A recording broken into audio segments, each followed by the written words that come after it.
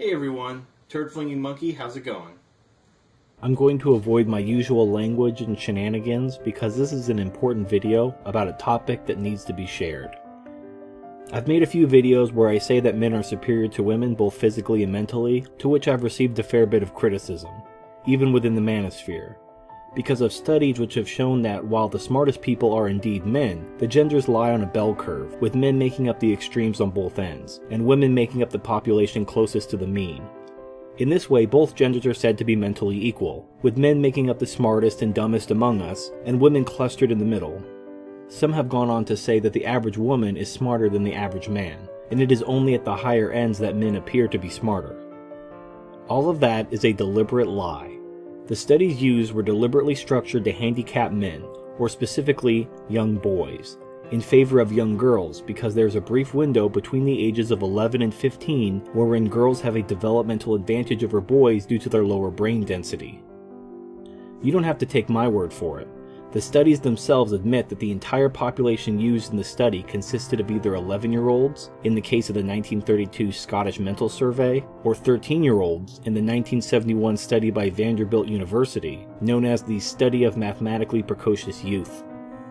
These studies in 1932 and 1971, looking at 11 and 13-year-olds respectively, make up the entirety of the science behind the bell curve graphs that I'm sure you've all seen that seek to explain that women are smarter than men on average, while allowing that the smartest people are men.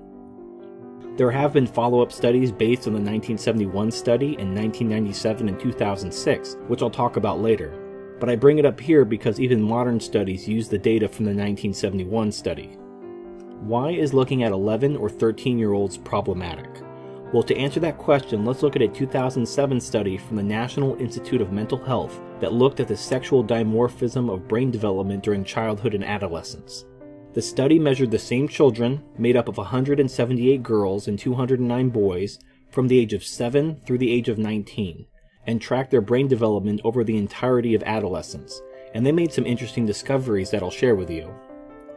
Total cerebral volume was about 10% larger in males on average.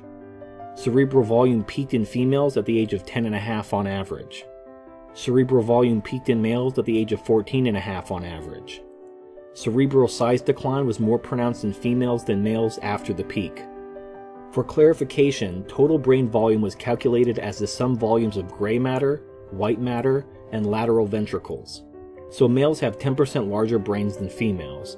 In fact, the male brain contains more volume at all ages starting at around age 1. And becoming more pronounced during and after adolescence. However, what is really important are the ages of peak development. Females reach their peak at about the age of 11, while boys don't reach their peak until the age of 15. Meanwhile, these studies that supposedly prove that men and women are equal focus on children age 11 or 13. Both of these landmark studies were conducted deliberately during the very window wherein females would enjoy a temporary advantage over males due to their earlier peak development. As a reminder, or in case you live outside the United States, they could have easily conducted this study on teenagers as old as 17 that were still attending high school, but they chose to conduct the studies on children within the window of female advantage in order to tilt the scales towards the girls, and quote-unquote prove that girls were smarter than boys. And yet, despite this deliberate manipulation of the population sample being studied in order to favor girls over boys, boys still managed to be the majority of the upper quintile, although they also made up the majority of the lower quintile, most likely due to their brain's development at that time. It's entirely possible that the boys in the lower quintile caught up and surpassed the girls after their brains reached peak development around age 15. We'll never know. Now, I previously mentioned that there were follow-up studies based on the 1971 study in 1997 and 2006. What's extremely telling about these follow-up studies is that they never measured IQ again. In both studies, adult participants were only measured by what they majored in during college, what they chose as their careers, what their income ranges were, etc. Neither of the follow-up studies measured the IQ of the participants again to see if these fully grown adults fit on the same bell curve as they did when they were 13. In fact, if you look at the follow-up studies and see where these children ended up as adults in terms of college majors and occupations, they're entirely average, and exactly what you would expect from the general population, including the women majoring in things like education and medicine, and the men majoring in math and science. Now, have there been any studies that looked outside of the window that favors females? Yes, and contrary to popular opinion, even the average man is smarter than the average woman.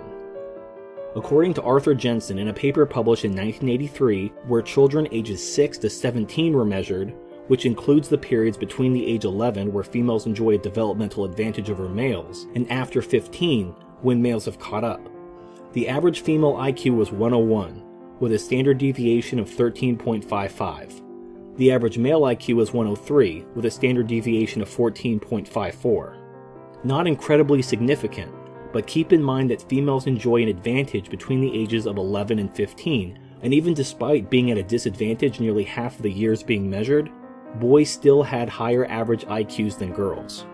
However, there's more.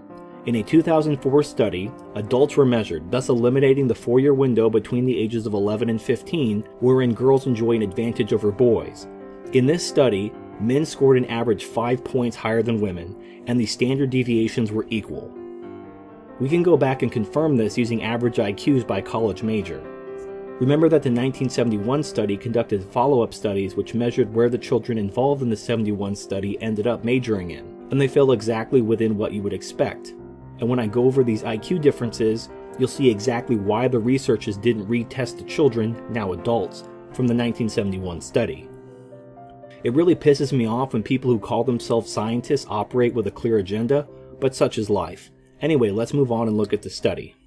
ETS, an educational nonprofit and think tank, conducted a survey to measure the IQ levels of college majors, and when the data is presented on a scatterplot graph, it is clear that the more female-dominated the college major is, the lower the average IQ of the students studying in the major.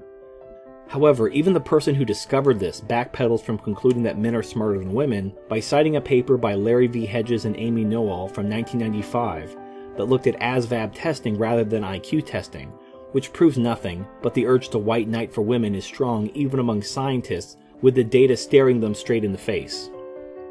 Now, I accessed this paper using my university library, but I can't link to it directly, but I'll provide a screen cap of the relevant chart that compared ASVAB subjects using male and female test scores along with the variation. Unsurprisingly, men scored higher in math and science, and women scored higher in reading and writing. Doesn't that mean men and women are equal? No, it doesn't.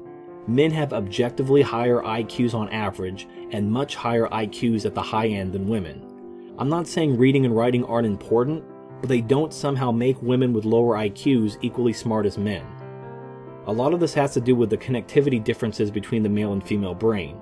According to a 2013 study from the University of Pennsylvania, the male brain has greater connectivity from front to back, while the female has greater connectivity from side to side. According to the researchers themselves, this makes men better at learning and performing tasks, whereas women have superior memory and social skills. A telling but unintentional quote from the study is that there were fewer differences in the connectivity in children younger than 13, but the differences were more pronounced in adolescents ages 14 to 17 and in adults older than 17. So again, we see that these variations are the results of the developmental differences between boys and girls. Once the male brain reaches its peak development around age 15, it functions differently from the female brain, and studies show that adult men have higher IQs and blow women right out of the water in subjects like math and science. So in conclusion, men are smarter than women, period. Now, why would I say IQ, math, and science is more important than things like memory, reading, and writing, which females excel in? When you compare modern civilization to ancient or primitive civilizations, what is the difference? Or to take it a step further, what separates man from the animals? Animals have memories, and while animals can't read or write language, reading and writing goes back to at least 4000 BC in ancient Mesopotamia. What allowed for things like technology, including even basic technology like the wheel, math, and science? Now, comparing modern civilization with our ubiquitous technology to ancient Mesopotamia, or any primitive culture that lacked a robust appreciation for math and science, which is superior and which is inferior? Which is better? Which is worse? Which would you rather live in? Now, I'm sure there are some pseudo-intellectuals out there that hold this notion of things being different but equal, and that nothing is objectively better or worse than anything else. I've actually had someone tell me that a human being is not superior to a slug, and I'm sure that if you think that way, you will never accept that men are not only physically superior, but also mentally superior, and thus objectively superior to women. If you want to hold this idea of different but equal, you're an idiot. They have things like IQ tests for a reason, and the results of every honest study are crystal clear. If you want to continue to point to studies with an obvious bias towards girls by limiting the population to undeveloped boys, then that only shows that your ideology is more important than facts and reality. So that's all I have to say about this. Boys rule and girls drool. I'm out. Peace.